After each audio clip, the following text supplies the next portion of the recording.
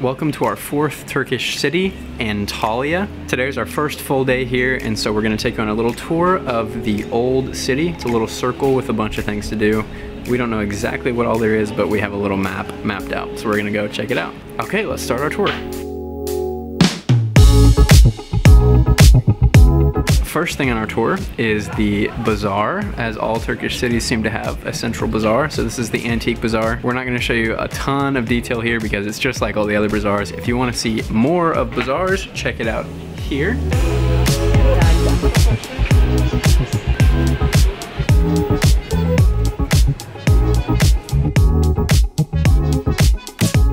So we just walked over to the clock tower, and unfortunately it is under construction. It's the last one standing out of like 80 or something. So it'd be really cool if we could see it, but oh well. Cruise here. Okay.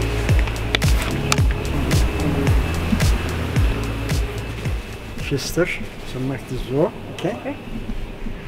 Practice, you make it so. Hope you make picture.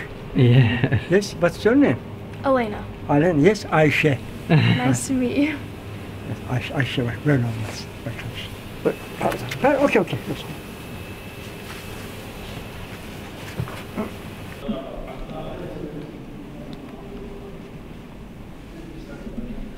It's so quiet. I don't want to disturb the people praying and meditating. This is for Ottoman, right? This is blue. The Ottoman Empire. Wow. Here, same like here too. Really? Evet. But it's covered, it's just yes, that. Yes. Working for Bismillahirrahmanirrahim. Working really is better. To name in have for Allah name. Bismillahirrahmanirrahim. Muslim people.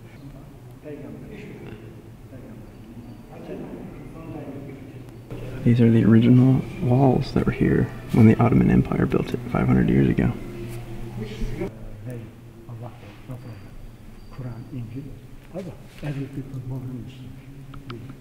Eşhedü en la ilahe illallah. Eşhedü enne Muhammeden Resulullah. Eşhedü enne Muhammeden Resulullah. Hayy alel salati, hayy alel salah, hayy alel felahi, hayy alel felah. Allahu Ekber, Allahu Ekber. La ilahe illallah. So, every morning little extra, but it's every 5 times so. But morning, es-salatu hayrun minen nav, Arabic, English, better than sleep. Okay. Every morning it's extra little. Yeah. Like, but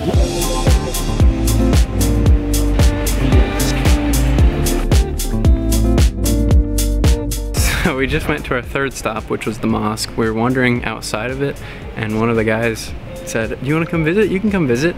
So he takes us on this grand tour where we understood maybe 2 words of what he said. He was trying to teach us about Islam and was maybe trying to convert us. I don't know. He sang us a song. So He sang us what they like ritually sing every 5 times a day or whatever it is. Kind of unexpected, but it was really nice.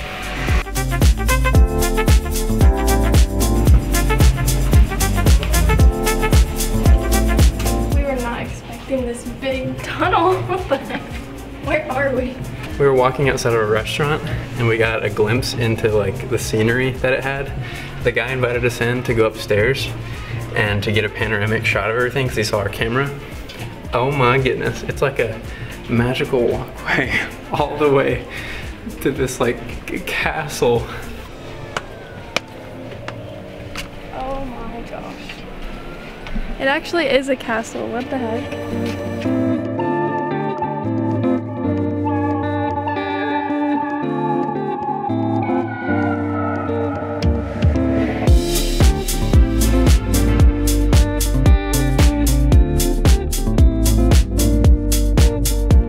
Out of nowhere. What the heck? Not expecting this. Oh, it's so bright. But imagine how pretty this would be during sunset. So we should come back here for dinner.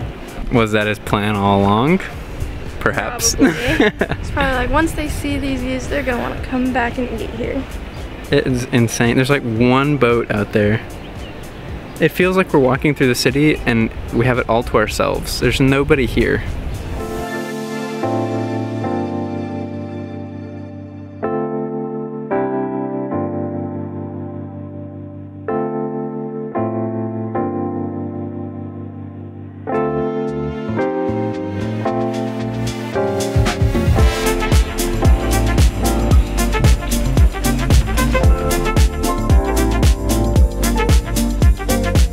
Real life well. A little squeaky.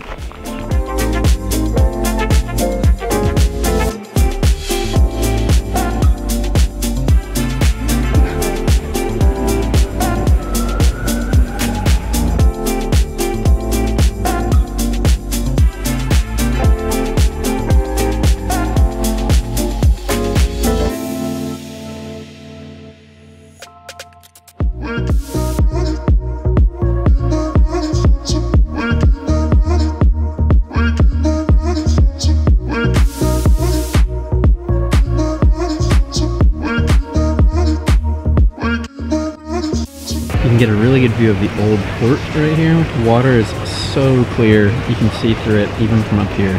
And then there's these giant pirate ships going by all the time. They just add to the magicalness of this whole area. So after we stopped by that restaurant to look at the views, we came to the Glass Terrace viewpoint, which is another view of the beautiful mountains and waters. This is our fourth stop in Antalya.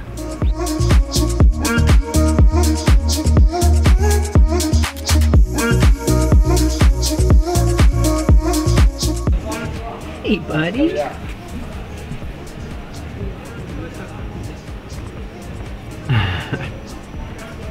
He's so little and cute and soft. His brother is blind. He wants more pets. He came back to me. Pet the blind one. Oh, he's not blind. His eye opened. Well, his left eye did, his right eyes. I think they might just be crusted over.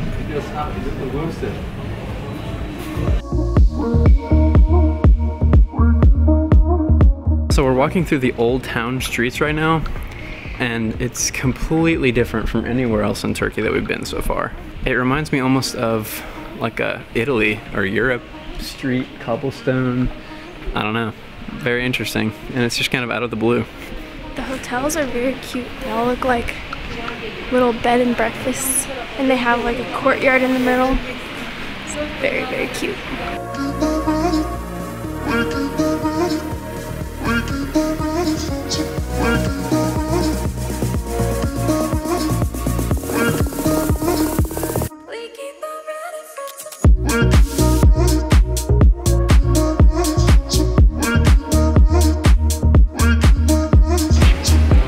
So in the year 130 AD, a Roman emperor named Hadrian came to this city and visited, and they built this giant three-arched gate in his name. His name is Hadrian, so this is called Hadrian's Gate.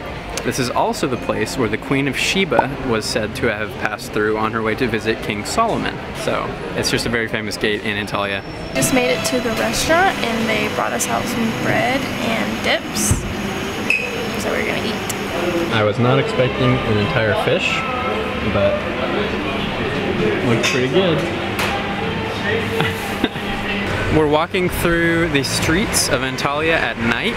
As most of Turkey, it is a completely different place at night. All the big cities become like nightlife hubs, and there's clubs and music and bright lights and everything everywhere. A lot of big cities are like that, but everywhere in Turkey we've been is all about the nightlife. That's the end of our tour around the old city of Antalya. Stay tuned for more Antalya in the next one.